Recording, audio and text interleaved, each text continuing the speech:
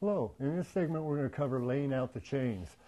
We're doing this in the garage, but you'd be doing this out in whatever the environment or the situation calls for. Whether you're putting the chains on because you've become stuck, or you're putting the chains on because you had to pull over and the highway conditions warrant it and they're needed, or else it's a mandatory requirement to travel over one of the mountain passes.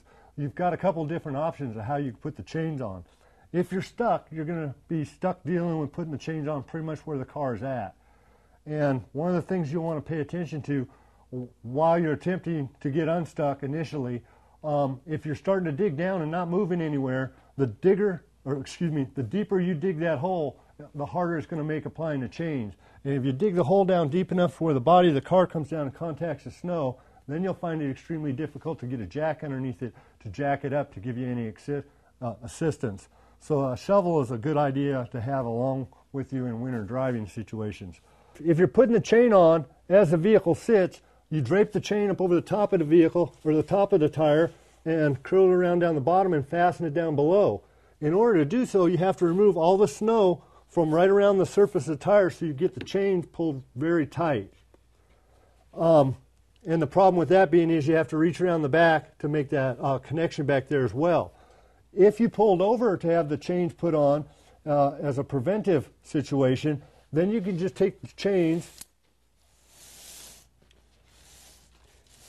and lay them out. Now remember, when you're laying them out, they're marked on there this side to the tire, so you have to flip it upside down, so that would be to the tire. And lay both the chains right underneath the front tires in front wheel drive, and then just take the vehicle and put it in neutral or in reverse and just slowly back up about 1.5 feet, and that will locate the car right on the center of the chains, and then you can pull and connect the connections on the chains on the top half of the tire where you're out of the snow and you don't have the cold conditions where you have to get your hands down there and dig the snow out and various situations of that nature.